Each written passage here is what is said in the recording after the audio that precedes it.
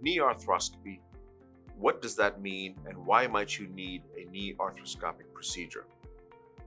As you can tell by my gray hair, when I was first in training, we were making very large incisions in a knee that now we can achieve a superior operation through 2 or 3 tiny little puncture holes in the knee. So a knee arthroscopy is basically putting a TV camera in your knee, either under sedation or under general anesthesia or even occasionally under local, and examining the knee. We can look at all the surfaces of your knee joint and confirm and treat pathology that we see inside the knee. What are some of the common pathologies that you would need a knee arthroscopy for? A torn meniscus, either on the inside or outside of your knee. The torn medial meniscus is more common. Sometimes you can have a ligament that's torn in the knee and you want to see, is it complete, incomplete, and it can be reconstructed arthroscopically. So that is a more complicated procedure that requires a much longer rehabilitation than a straightforward arthroscopy.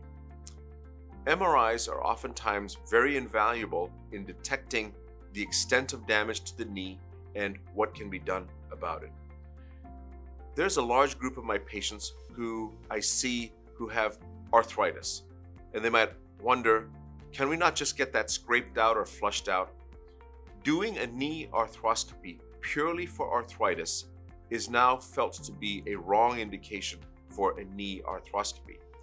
What is a correct indication for a knee arthroscopy when you're told you have arthritis? If you're having what are called mechanical symptoms, you might have arthritis, but your knee locks up on you, or it gives out on you, or buckles on you. You need to find out, is there something floating around in your knee that's causing your knee to give away?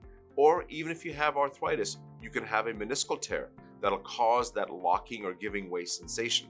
So I do need to tell you watching that if you have purely arthritis, doing an arthroscopy for that is no longer considered an appropriate indication. But if you're having arthritis with mechanical symptoms, that means arthritis but your knee is unstable or giving way, that is when an arthroscopy can be very beneficial and prolong the life of your existing knee joint.